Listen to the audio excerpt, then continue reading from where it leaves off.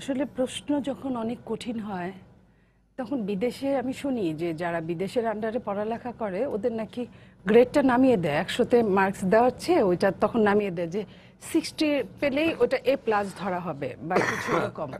তো আমি জানি না বাংলাদেশের অবস্থা এমন, বাংলাদেশের গ্রেডটা কি হবে। আপনি খুব চৌকস অ্যাঙ্কার, আমি একটু নড়ে চড়েই বসছি, কারণ এই প্রশ্নটা অনেক কঠিন, আপনি নিজেও জানেন। এখানে আমি বলবো যে শরৎচন্দ্রের ওই লাইনটা আমার মনে পড়লো আপনার কথায়, যে বড় প্রেম শুধু কাছেই টানে না, ইহা দূরেও ঠেলিয়া ফেলে। তো বিএনপির মহাসচিব, আমাদের মহাসচিব, ওনার জন্য আমার দুঃখ প্রকাশ করা ছাড়া আর কিছু নাই।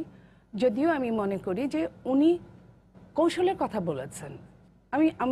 আমার বুদ্ধিশুদ্ধি খুব কম। আমি মনে করি যে কৌশল আকারে প্রকাশ পেয়ে যায়, সেটা কৌশল থাকে কিনা আমি জানি না।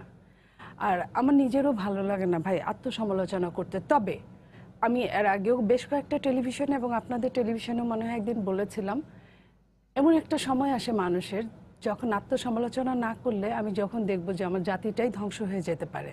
আমার একটা হাতে ক্যান্সারটা যদি আমি আজকে হাতটা অপারেশন করি না করি, আমি হাতটা কেটে ফেলে দিলে আপনি জানবেন আমি পঙ্গু, আমি প্রতিবন্ধী, তবুও তো আমি বেঁচে থাকবো। কিন্তু আমি যদি ঠিক সময়ে চিকিৎসা না করি আমি কিন্তু আমার সমস্ত শরীরে ছেয়ে যাবে। সো আমি সেই আত্মোপলব্ধি জায়গা থেকে আমি আমার হাত কেটে ফেলার জায়গায় আমি আপনার সাথে কথা বলছি। আমি মনে করি স্বচ্ছতা রাখা দরকার প্রত্যেকটা মানুষের। বাংলাদেশের রাজনীতির ভাগ্যকাশ কোনো সময় খুব একটা ভালো ছিল না।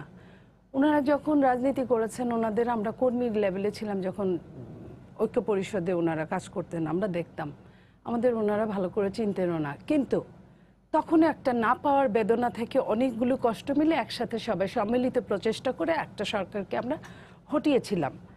ঠিক সেই জায়গায় আজকে এমন একটা অবস্থা।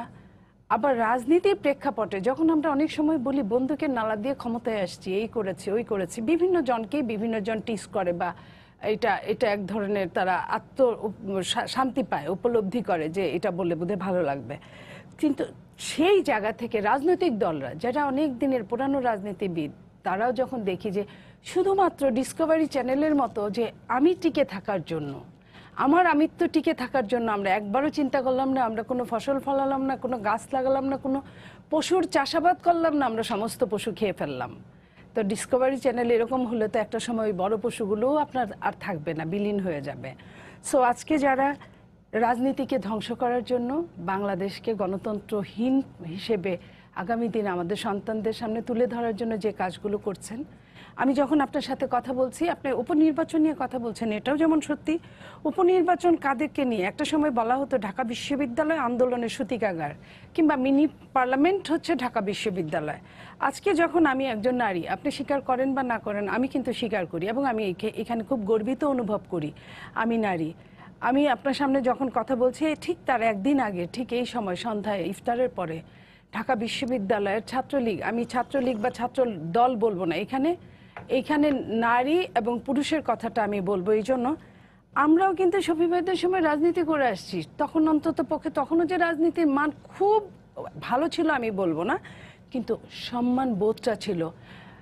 অন্ধকারে হুমায়ুন আহমেদ বলেছে অন্ধকারের অনেক কথা আলোতে আনা যায় না। ঠিক আছে, অন্ধকারের কথা অন্ধকারেই থাক, কিন্তু আলোকিত জায়গায় অন্ধকার যদি কেউ ছেয়ে দেয় তাহলে সেটা তো মানা যায় না।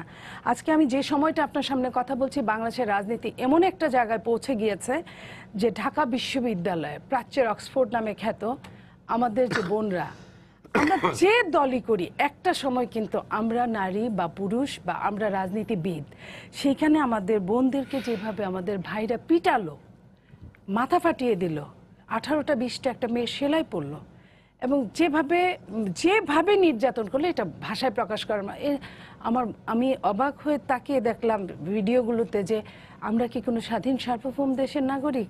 এইখানে একটা পোস্টকে কেন্দ্র করে, হ্যাঁ আমি এর মানে এই বলছি না যে আমার দল ফেরেস্তা, আমি কিন্তু এটা কখনোই বলছি না, কিন্তু এই জায়গাটায় আজকে এই পর্যন্ত আসতো না ভাই যদি আপনার রাজনীতিতে স্থিতিশীলতা থাকতো, যদি আইনের প্রয়োগ থাকতো, যদি আমি বলতে পারতাম 3 মাস আগে নির্বাচন যাই হোক না কেন, 30 তারিখে নির্বাচন 29 তারিখেই হোক আর যেটাই হোক না কেন, আমি যদি বলতে পারতাম হ্যাঁ আমি সিট যেটাই পেয়েছি আমি যাব, হ্যাঁ আমি যাব বা যাব না আমি কিছুই বলতাম না, আমি যেতাম, সেটা ঠিক আছে, কিন্তু আমি আগের দিন একরকম বললাম, আমি আগের দিন একজনকে বহিষ্কার করলাম, পরদিন আমি 4 জন গেলাম, একজন গেলাম না, এবং তারপরে আমি উপজেলা নির্বাচনে অংশগ্রহণ করলাম না। এটা আমার কাছে মানে এই মুহূর্তে আমার কাছে ভীষণ বেদনাদায়ক মনে হচ্ছে। এই কারণে এটা যে হটকারী এক ধরনের, আমি ওইটা বলার মতো স্পর্ধা আমি রাখি না, কিন্তু আমি বুঝিয়ে দিতে পারি। আমি বেদনাদায়ক এই জন্য মনে করি, আমরা যারা এমপি নির্বাচন করি বা স্বপ্ন দেখি, বা আমরা যারা সৌভাগ্যবান ঢাকা বিশ্ববিদ্যালয়ের মতো বা ঢাকার মতো জায়গায় রাজপথে আমরা আন্দোলন করতে পেরেছি, আমরা নিজেরা কেউ মানুক না মানুক নিজের অনেক বড় বড় মনে হয়, কিন্তু যারা মুফাসসলে প্রতিদিন যুদ্ধ করে, আমাদের সেই ভাই বোনেরা যারা প্রতিদিন একটা ইউনিয়ন পরিষদের মেম্বার হওয়ার জন্য, কাউন্সিলর হওয়ার জন্য, চেয়ারম্যান হওয়ার জন্য, কিংবা পৌরসভা কিংবা উপজেলা চেয়ারম্যান হওয়ার জন্য যারা জীবনের অনেক কিছু ত্যাগ করেন, অনেক জেল জুলুম হুলিয়া, অনেক জমি লাশ সম্বলটুকু বিক্রি করা, সব কিছু ত্যাগ করেন, তারা কেন পারলো না নির্বাচন করতে? যদি আমরা গেলামই, তাহলে আমরা কি এই সরকারকে আমরা অনেকটা ছাড় দিলাম না? এই সরকারকে আমি 5টা আসন নিয়েই যাব, তাহলে আমি কেন উপজেলায় গেলাম না? তাহলে আমি কেন পৌরসভায় গেলাম না? আমি এটা, দিস ইজ মাই কিউরিওসিটি। আমি এই জন্য বলছি যে এখানে আমরা দল থেকে কোনো ইয়া পান না আপনারা। আমি একটা কথা বলি, বাংলাদেশে গণতন্ত্র তো নাই, এমনিতে প্রশাসনিকভাবে নাই, সরকারিভাবে নাই, এবং কোনো দলেও নাই। আমি আপনাকে এই কথাটা এই কারণে বলছি, কোনো দলেও নাই, এই কারণে যে বলার সুযোগটা কোথায়? আমি না হয় আপনাদের সৌজন্যে সৌভাগ্যবান যে আমি আপনাদের এখানে আসতে পারি, আপনারা একটা মনিকে ডাকেন। অনেক এরকম না বলা মনি আছে, অনেক এরকম শফি ভাই আছে, অনেক এরকম কাজল ভাই আছে, যারা গুমড়ে গুমড়ে কেঁদে মরছে বাংলাদেশে। কেন জানি বাংলাদেশের মানুষগুলো বেসিক্যালি রাজনীতিকে ভালোবাসে, তাদের রক্তের রাজনীতি। কারণ 71 তো খুব বেশি দূরে ছিল না, এখনো 71-এর অনেক মুক্তিযোদ্ধায় বেঁচে আছেন, যে কারণে তাদের ঘর থেকে যে সন্তানগুলো হয়েছে তাদের ভেতরেও রক্তটা টকবক করে রাজনীতির জন্য। সেই জায়গায় আমি বলতে চাই যে আমি যদি বগুড়া নির্বাচনেই যাই, আমি কেন উপজেলা নির্বাচনে গেলাম না? এই যে আমার ক্ষতটা, এই ক্ষতটা আমি আমার সেই গ্রামের, সেই প্রত্যন্ত অঞ্চলের ভাইদের ক্ষতটা আমি কিভাবে মুছবো? এবং আমি যদি আজকে, আমি আবারও বলছি, আপনি চান বা না চান, আমরা যারা মেয়েরা রাজনীতি করি এই পর্যন্ত আসছি, আমরা কিন্তু অনেক প্রতিকূলতা থেকে আসছি। আমরা যেমন ধরেন, আমরা একটা মেয়েদের হলে আমরা প্রেসিডেন্ট হতে পারি আমাদের যোগ্যতা বলে, কিন্তু নারী পুরুষ সম্মিলিত যখন, আপনি সেই মতিয়া চৌধুরী তখনকার কথা মনে করেন, তখন কিন্তু ভোটাভুটি হতো না, তখন সিলেকশন হতো, যখন যেটা সেই সময় একটা দাম ছিল। এখন কিন্তু বাম সংগঠনেও নারীদেরকে ওইভাবে মূল্যায়ন করা হয় না। এবং আমরা যারা, আমি আমার কথা বলছি, যে আমাদেরকে টিকে থাকতে হয় কাদের সাথে? ইউনিয়ন পরিষদের চেয়ারম্যানও অনেক ক্ষেত্রে পুরুষ হওয়ার জন্য আমার চেয়ে বেশি দামি হয়ে যায়।